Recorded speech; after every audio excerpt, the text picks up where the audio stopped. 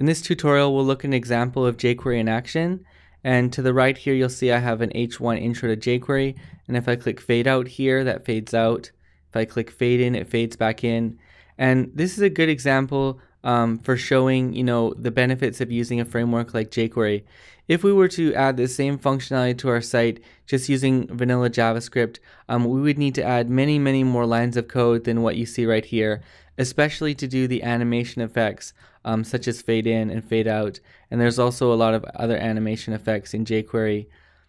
So let me just explain what's going on here. This $ in the parentheses, this is a jQuery selector. So what we're doing right here is we are selecting the document and then we're attaching on the ready event listener.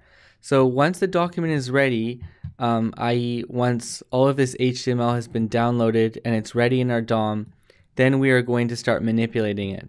So once the DOM is ready, or also the window.onload event, then we're going to run this callback function, okay?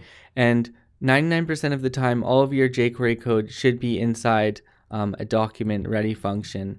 So once the DOM is ready, we are going to select all of the buttons on the page right here. You'll see I have 2 buttons up here. So if we just pass button in here, we're going to select all of the buttons on the page, and then we're attaching this click event listener to it. So anytime somebody clicks on one of the buttons, we are going to run this callback function right here. Now let's see what we're doing inside here. We are checking the attribute of the button. So this right here is referring to the button that's being clicked on.